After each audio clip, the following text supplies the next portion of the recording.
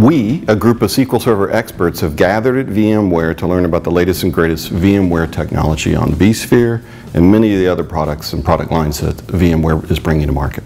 We want to keep this dialogue going because we want your feedback on what else do we need to do to make databases, SQL environments, etc. Capable of being virtualized. What else do we need to put into that SDDC layer to make it better, and also how we can better arm you. So I'm here for the workshop, and it's just been fabulous. It is by far the best training experience I've ever had. It's combined so many aspects of what a good training class should be. So access to the people who make the product.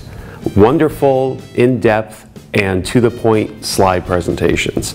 The conversations with the people in the room, including the other SQL experts in the world, and the fact that VMware valued our input. Like, they actively sought us out in order to get feedback about what the experts are seeing in the field in order to make a better product for the people in our community. So it just had everything. The hands-on labs, they're just fabulous. And it's not because it's, they're not a follow this point here, click here. It's just simple, go do this task. It doesn't matter how you get it done, you're going to discover it on your own. So the interactive on-hands learning part of it as well, everything about it has just been fabulous. I could never say enough good things about my experience here for these 3 days.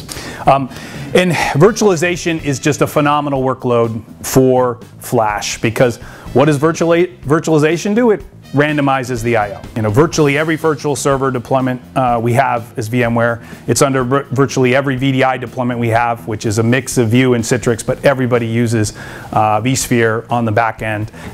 The workshop today was absolutely unbelievable. I've been virtualizing SQL Server since well before people told me it was not advisable to do it.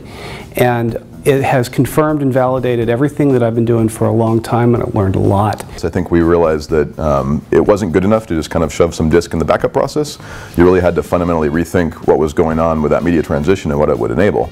And so when I saw kind of Flash happening, I just got really excited about that and said, wow, if the backup market was this big, the primary storage market is that big, this is going to be a massive disruption that takes hold. The workshop this week has been absolutely fantastic.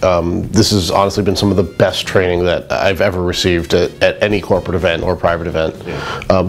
VMware's done a really good job of showing us exactly kind of what's going on, how things work, not just what the best practices are, but why, which is going to make it a lot easier to tune systems.